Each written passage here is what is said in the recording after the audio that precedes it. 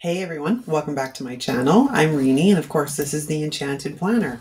All right, we are back in Canva, party people, for video 2 in the Canva tutorial series. If you're not subscribed to the channel, don't forget to subscribe so you don't miss any of the uploads for this series. I've got several of them planned. I'm going to take you along on a little adventure with me in Canva. So if you're not familiar with Canva, it's a desktop publishing website that allows you to create pretty much anything you can dream up. I recommend checking out the first video in this series because it will answer all of the basic questions about Canva and give you an idea on what the pricing is versus and what the features and benefits are between the free and the paid version. So in the first tutorial, I showed you how to make boxes and add decorative elements to those boxes. Today, we're going to go through how to group elements so you can create borders and corner pieces and other decorative fun things for your planner spreads. We're going to focus on florals because it was by far the most requested. So here we are, party people. All right, so we're going to start off by creating a design. And we're going to choose letter. I work in 8.5 by 11 because my printer paper is 8.5 by 11 and it just makes things easy. So we're going to come over here to elements. Now, this is about the 4th time I have filmed this video because there's been a ton of technical issues, but we're off to the races this time. So we're going to look for purple florals because that's what I wanted to work with today. And we're going to change this from all to graphics to eliminate all the stuff we do not need. And we're going to go down and we're going to work with these guys today. Get rid of that. I don't need that. All right, so let's resize these guys to make them a bit more border friendly. Oops, let's not do that. That was cropping the image down to next to nothing. Now, we got a couple of things to note. These crowns mean that these are included in the Pro version, but the way I look at it is the Canva subscription is half the price of one Happy Planner sticker book a month. I think it's $12.95 US. So to me, it is well worth the investment. I use it a lot, as you guys well know. So you don't have to have the paid version, but sometimes there's stuff available in the paid version that is not available in the free version. It's just a personal choice. So we're going to come down to magic recommendations. Now what this is this will show you all of the other artwork that this particular creator has submitted, which gives us the ability to find more pieces that belong in this set. And I want this one. Okay, so we've got these 3 boys, and we're going to play. We is going to play. So these guys are still a tiny bit big. We're going to resize these down a little bit. Now these ones are a bit different shaped, so we have to sort of play around and again, we have to sort of, yeah, that's perfect. Okay, a couple of things to note. So if you notice, there's a dashed line that shows up under the florals, which means that the furthest most parts of them are all in line with one another. But we want to try and see if we can get a center line. That means it's centered on the page. That's not what I'm looking for. There we go. That's what I'm looking for. Okay, so let's zoom in on this document a bit, and we're going to close this drawer for a moment so we have more space to work with. Now, if you see, this one currently is layered behind that other one, and I don't really like that this floral, it has the branches going across the purple floral. So I'm going to come up here to position and I'm going to send it forward, and that eliminates that problem. You can also flip horizontally or vertically on your images. It gives you a lot of functionality. So let's do the same with this one. Let's send it forward as well. It's just a bit of a cleaner look. All right, so we have 3 elements grouped together, and I quite like the way they look. So we're not going to mess too much around with them. What you can do in here is, like, you can switch the positions in them. You can, like I said, flip them horizontally, flip them vertically. Let's just undo both of those because I actually like the way it was. But right now what we're going to do is we're going to drag our mouse and we're going to highlight all 3 of them so we can group them. Now that they're grouped, we can move them all around as one unit. We can duplicate them by copying and pasting or just hitting duplicate. We can resize them as we would like. So there's like a lot that can be done. So right now what we're going to do is we're going to resize this one down to about 4 inches wide. And we're going to duplicate it. We're going to place another one right beside it. And that's the lines I'm looking for. The 3 dashed lines mean that they are in exactly the perfect spot. The red line, the red box that you're seeing showing up is showing you the printing margins, but I'm not concerned with the printing margins right now because we're going to take these to the edge of the page so we can create flat edges. So we're going to highlight them all again and we're going to group them. And in its current size, it is exactly the size of a happy planner page across wide. But if you wanted to do it where it was flat edged, you're going to just move them into position. Then you can duplicate this and bring another one right beside it and then group those. And then shift them as you'd like so you get the look that you are looking for. So that now creates a perfect floral border. It's flat on all sides. If you wanted to go the long side, all you really need to do, especially at this point, my mouse is not working with me today, is rotate it so it is at 90 degrees and then slide it over. Let's zoom out a bit here so you can actually see, and slide it into position at the edge of the page. And like I said, anything that is showing off of the page won't print. So it's a win-win. If you wanted to, you can duplicate this, slide it over to the other side, and now you have the same border on the other side. You'd have 2 of them. We're going to eliminate this one for right now because we're going to work on creating some corners. So let's go back into our cute little florals here. We'll grab that guy. And we want that guy. And I want, I'm missing one. Oops. Nope. Nope, nope, nope, nope, nope. Is it you I'm missing? 1, 2. No, I already have you, so I don't want you. It's you. That's the one that's missing. Okay, now we have our 3 pieces. And again, we're going to close the drawer. And we're going to bring these guys up to the corner. And I'm going to show you how we make some corner pieces. Now, this one is actually perfectly sort of great for what we want to do. So I'm going to rotate him so he's on an angle and he fits nicely into that corner. And then I'm going to take one of his friends and line them up and maybe send that backwards. And the same thing with this one, but I think we're going to change the direction on this guy. And again, send it backwards and then line it up that way.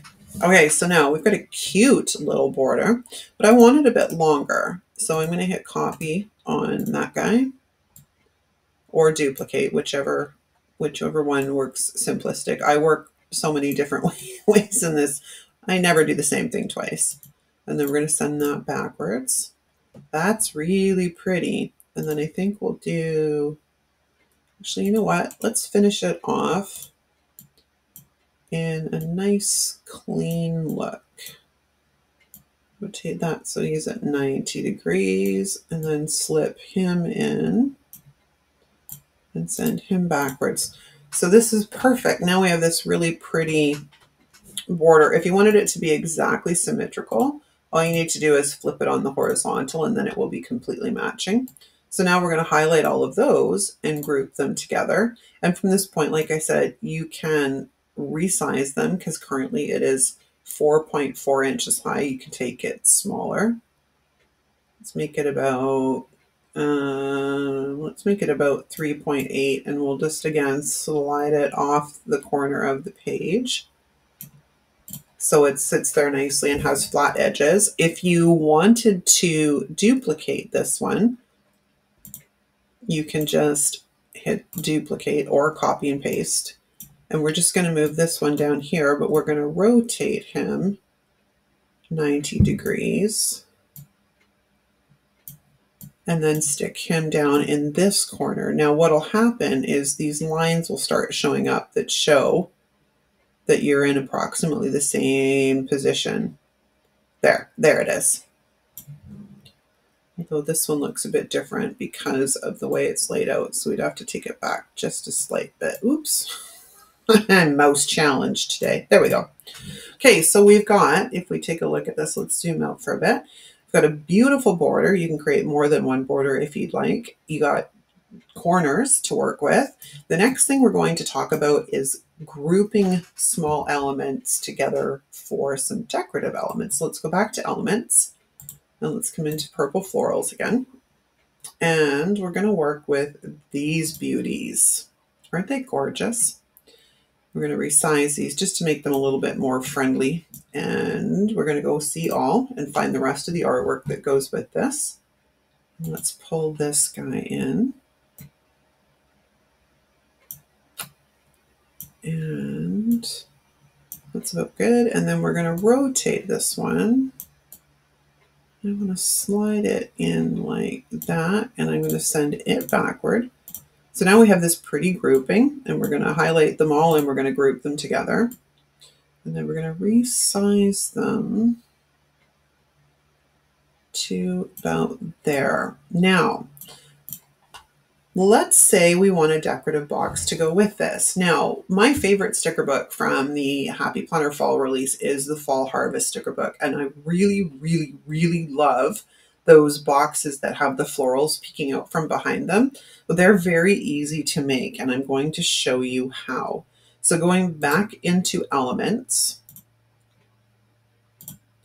we're going to come down to lines and shapes. Now, normally I would use this box just for simplicity, but as you can see, it is hollow, so it cannot work with the application we are going to do. So we need a filled shape like so. Once we have that on, we're going to come up here to the border style box, and we're going to create a small border. Let's put, say, 7 on it. And I'm going to change the inside of the box to be white. See, now you can't see the flowers behind it, right? And I'm going to change the border color in a second, but let's resize this guy so he is the size of a Happy Planner box. And let's make it 2.5 inches long. And we're just going to line that up like that. Okay, so now I want to change the border color. So I'm going to click the border box, and I'm going to come over here to the plus sign, and we're going to hit the eyedropper. I'm going to come over here and we're going to hover over an area of the florals. And now I have a beautiful box that goes really well with these florals. Let's switch this around. I want the florals kind of peeking out. Perfect, right? Now we're going to group them together. And now they can be sized as one. They can move as one. Nice and pretty. Simple, simple, simple. Okay, so let's do that again. Let's go over to elements and let's go back to purple florals. Hello. Please work with me. Excellent. Let's go to graphics and let's go in and use this one. So watercolor florals are just gorgeous. They are gorgeous. And again, see all, and we're going to grab this. And I just wanted a little bit more full looking. I'm going to send that backwards. Nice. And then we're going to group them. And then we're going to do the same. We're going to come back over into here and we're going to go into lines and shapes and get our filled box and change the border weight and change the inside of the box to white. And then we're going to change the size on the box to, of course, the Happy Planner size. You could also do this in any size you want, but pretty, pretty, pretty. This guy's a little big, so let's resize that a bit. There we go. Now let's change the border color. Again, come up here to the plus sign, to the eyedropper. And let's go with that color. Perfect. And then we're going to, again, group them together. And now you've got a couple of decorative boxes. See, there's so much that can be done in Canva. Like, this will be covered in another video, but let's look at simply creating, again, a shape in here. You're going to change the border weight to whatever your preference is. And then change the inside to white. And then let's just throw that. Oops, wrong one. I need this one. So you're only limited by your imagination. Like I said, there's so much functionality within Canva. And, I know winter's coming up as well. So you could type in winter florals, for example. I was already looking in here, and you've got poinsettias and eucalyptus and holly and all things seasonal for the winter season. So much to work with in here. So much. And you can create all kinds of fun stuff. Like these poinsettias. They're gorgeous. They're gorgeous. And then you can change the colors of the poinsettias if you want. There's just so much functionality. But that, my darlings, is a wrap. I hope you enjoyed this tutorial. If you did, give it a thumbs up. Again, don't forget to make sure you're subscribed so you get the notifications, and turn on that notification bell so you know when these videos go live. I'm hoping to get another one up in a couple of weeks. There's so much content and only so many days to put it up on. But yeah, I'm hoping you're enjoying these series. I mean, this is just how I do it. It may not be the perfect way. I'm by no means a professional graphic designer, but I love Canva. So I'm happy to share with you all the fun things that I've learned that you can do in Canva so you can create your own stuff. Thanks so much for watching, you guys. I'll see you next time.